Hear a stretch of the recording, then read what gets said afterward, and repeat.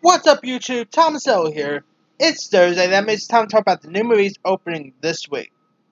Alright, now, of course, last week we had Avengers Endgame, which, of course, was just awesome. So we got, like, 3 films this week that's probably hoping to, beat out Endgame, but come on, it's not gonna happen. I mean, these movies might actually end up being great, but to beat Endgame, yeah. Of course, that's a topic for another time, but anyway. Here's what's opening this week. Alright, first film that's opening is Long Shot. I gotta say, I think it was a not so good thing of moving this from February to the week after Endgame, because I mean, come on, this movie I think probably the movie haven't been released, so it might be a hit, but for some reason I really don't see it being that much of a big hit, to be honest yet. But the reviews have been pretty decent though. And the trailers have looked funny, and I do like both Seth Rogen and Charlize Theron. So hopefully the movie comes out and it'll be awesome and it'll do great, But anyway, Long Shot I think looks really funny. I mean, the film stars Seth Rogen as a character named Fred Flosky, who is a gifted and free-spirited journalist with an affinity for trouble. And so you got Charlotte Field, played by Charlize Theron, who is one of the most influential women in the world, and she's also like running for president. And the thing that her and Flosky have in common is that Flosky once actually babysat her when they were young. So of course, when he finally reconnects with Charlotte, he charms her. And as she prepares to run for her presidency, Charlotte hires Fred as her speechwriter, and sparks fly between the two. I mean, I think it looks pretty cute and charming. I do love Seth Rogen. I'm a big fan of Charlize Theron. You got O'Shea Jackson Jr. in here, who's of course the son of Ice Cube, and he's been pretty decent lately. I mean, I remember when when he played Ice Cube's son in that movie Straight Outta Compton. I thought he was great in that, but really I just thought he was, just imitating his dad. But then he did this little movie called Ingrid Goes West, and he was great in that. I thought he was like the best part of that movie, Den of Thieves. He's also in the new Godzilla movie, so hey, I mean, pretty cool. I think O'Shea Jackson Jr. He's just an awesome actor, so glad to see him. His career, doing great here. And Long Shot looks like it could be pretty funny, so I'm actually gonna see Long Shot tomorrow, so I'll probably do like a review or something. Alright, also open this week is a film called The Intruder. Now, this stars Dennis Quaid, Michael Ealy, and Megan Good. Now, here's what it's about. When a young married couple, played by Ealy and Good, buys their dream house in the Napa Valley, they think they have found the perfect home to take their next step as a family. But when the strangely attached seller, played by Dennis Quaid, continues to infiltrate their lives, they begin to suspect that he has motivations behind a quick sale. I mean, Dennis Quaid looks creepy in this. Now, I also do like Michael Ealy. He's a pretty awesome actor. Megan Good's really great. I mean, how great was Megan Good in Shazam, by the way? I don't Megan Good was great, man. And the movie is directed by this director named Deon Taylor, who also did stuff like Meet the Blacks. He also did that Paula Patton movie that got released last year. The sex trafficking movie. Oh, Traffic. You know, he did pretty good with that. So I'm really curious. I'm intrigued by Intruder. Although the only thing I did not like about the show is that they show way too much, and that's usually not a good sign. Sometimes movie trailers that shows too much. Sometimes the films could be okay, but sometimes not. So hopefully the Intruder will be pretty good, man. Although the reuse is like a 25%, which I kind of suspect a movie like this isn't going to get that much critical love. So hopefully it'll still be decent. Who knows? I mean, Traffic didn't get that much good reviews, and that movie was actually pretty decent. So Well, how'd you say? Also open this week, there is the film Ugly Dolls, which is based on a toy line by Hasbro. Here's what it's about. In the adorably different town of Uglyville, weird is celebrated, strange is special, and beauty is embraced as more than simply meets the eye. The free spirit Moxie, voiced by Kelly Clarkson, and her Ugly Dolls friends live every day in a whirlwind of bliss, letting their freak flags fly in a celebration of life and its endless of bliss, letting their freaks up. Wait. Alright. In this news or story, the Ugly Dolls will go on a journey beyond the comfortable borders of Uglyville. There, they will confront what it means to be different, struggle with their desire to be loved, and ultimately discover that you don't have to be perfect to be amazing. Now, this has a really cool voice cast. Like, lots of the voices in this are like a voice, like lots of the characters in this are voiced by music artists. Like you got Nick Jonas in this, Pitbull, who else is in this? Janelle Monáe, Charlie XCX, BB Rexa is in this. Some pretty good voice work. So I'm really curious to see this.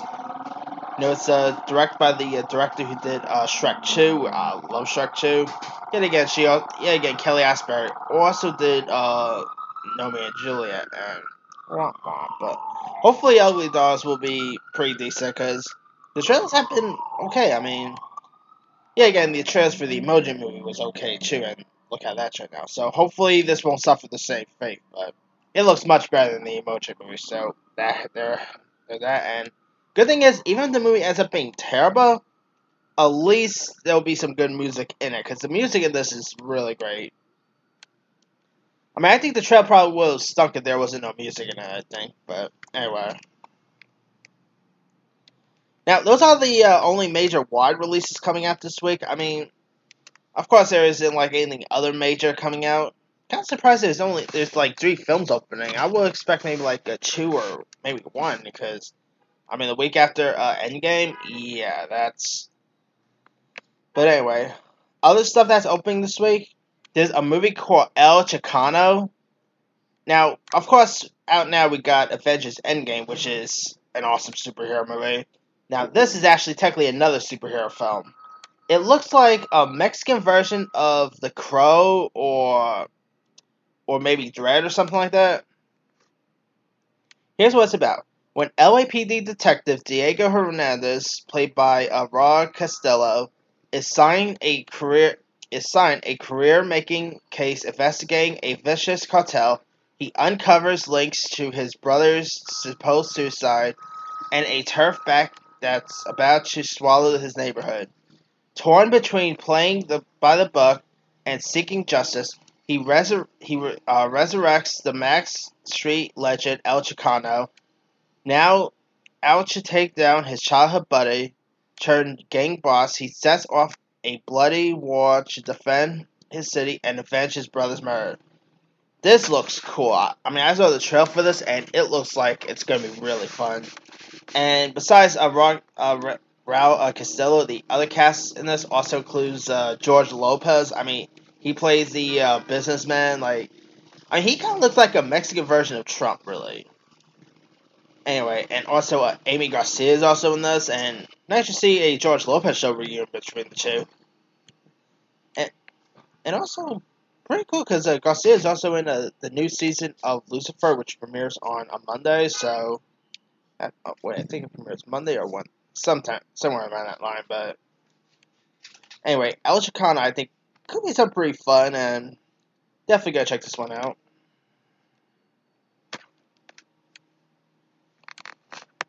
Also, out this week, there's a film called Shadow, which is directed by Zhang Yimou. He actually directed movies like Hero, House of Flying Daggers, and he also directed that horrendous Matt Damon movie, The Great War. Oh God, that movie was so bad. Oh man, that movie The Great War was just. I mean, it's pretty much an American on the Great War. I mean, that's what it really is. Yeah. Anyway, back to this. It looks like right up Zhang's alley because I mean Hero and House of Flying Daggers has some of the best cinematographies I've ever seen in movies. Like their cinematographies are really perfect. And here, he of course once again pushes the boundaries of Wexa action to create a film like no other, masterfully painting a canvas of inky blacks and grays, punctured with bursts of color from the Blood King. The military commander has a secret weapon, a shadow, a lookalike who can fool both his enemies and the king himself. Wow, that sounds pretty cool. I mean, it's not playing anywhere near around me, so I'll probably have to maybe wait till it comes on TV or online or whatever. But this looks like it could be loads of fun, and I kind of want to check it out. I mean, Hero and House of Flying Daggers was pretty decent, so I mean, he has a major misfire, which was the Great War. So hopefully, this is Zhang's major comeback. Also, out this week, there's a film called Nonfiction, which is directed by acclaimed director Oliver Assayas. I always mispronounce his name, but he's actually an okay director. He did the movie Clouds and Sils Marit, which, by the way, Kristen Stewart was the first American actress to ever win a Caesar Award. So, for any Kristen Stewart haters, she has a Caesar Award on her mantle, so just letting y'all know. Anyway.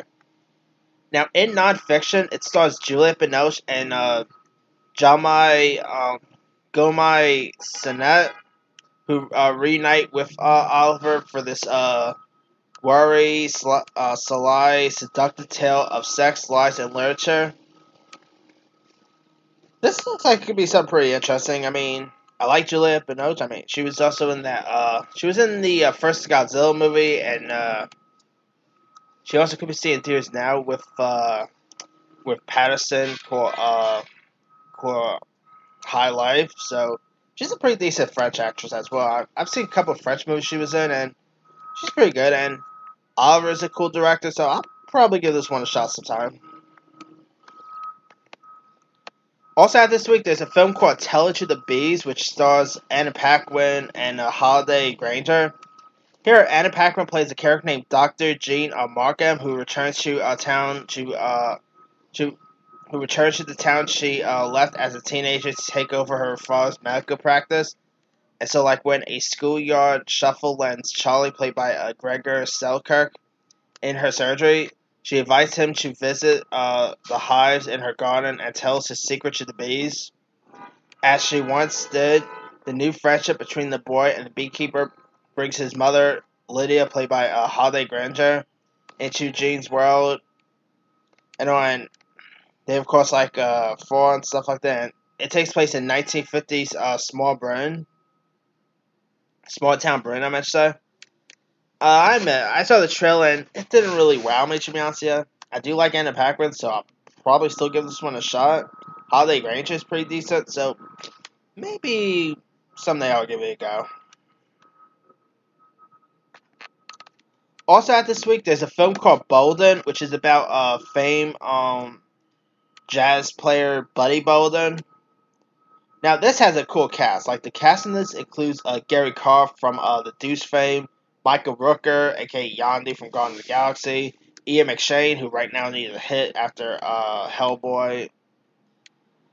I think this looks like it could be pretty decent. I mean, the trailers was okay and all, but it didn't like wow me. But I mean, I do love me a good story, a good true story film. So I'll probably still give this one a shot. Now, I mean, I don't know a whole lot about Buddy Bolden, to be honest with you, because I'm not really all that big with jazz. But hey, I do love a good true story thing, so I'll probably still give this one a shot. Also, out this week, there's a sci-fi movie called Clara. In Clara, it tells the story of Isaac Bruno, played by Patrick J. Adams, who's an astronomer consumed by the search for life beyond Earth. Convinced that the universe is a dark and lonely place, Isaac meets Claire, played by Pretty Little Liars alum Troian Bellisario, and who's a artist who shares his fascination for the wonders of space, and their like unlikely collaboration leads to a deep connection and a profound discovery.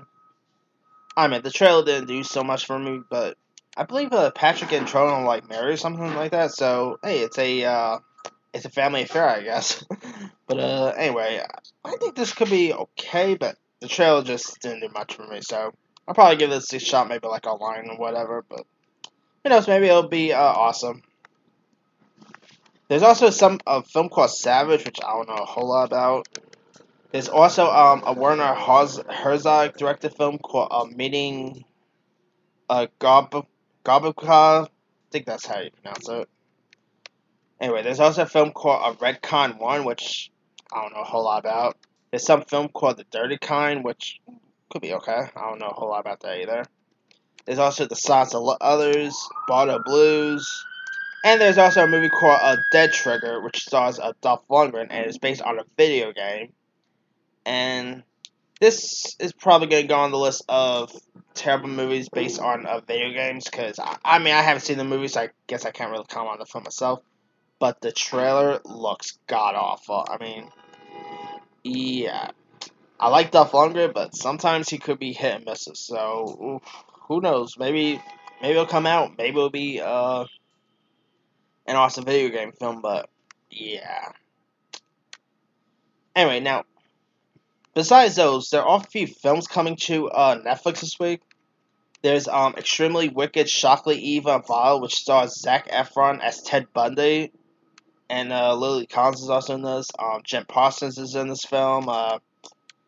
Netflix has been pretty decent with Ted Bundy-based stuff. You know, they of course had that documentary about Ted Bundy, and which, by the way, this movie is directed by the same director as that documentary series. So there's that.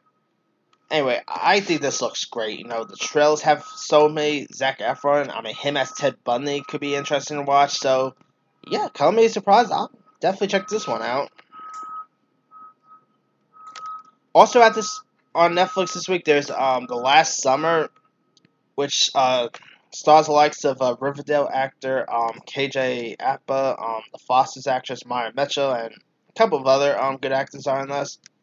Anyway, The Last Summer, you know, features several intersecting stories and follows a group of recent high school graduates as they navigate their way through their final summer before taking off for college.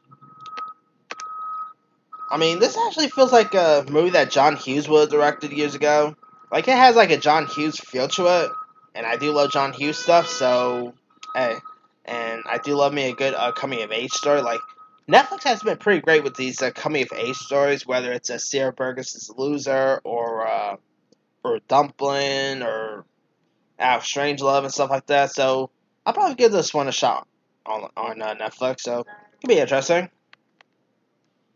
And also KJ Apa, I think he's great as Archie on Riverdale. So seeing him in a feature film like this could be interesting to watch.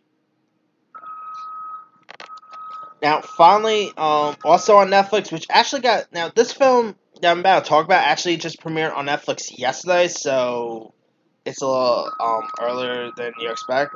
But it's a documentary about Alexandra Cortez called Knock Down the House, which I'm not really all that interested in these type of documentaries.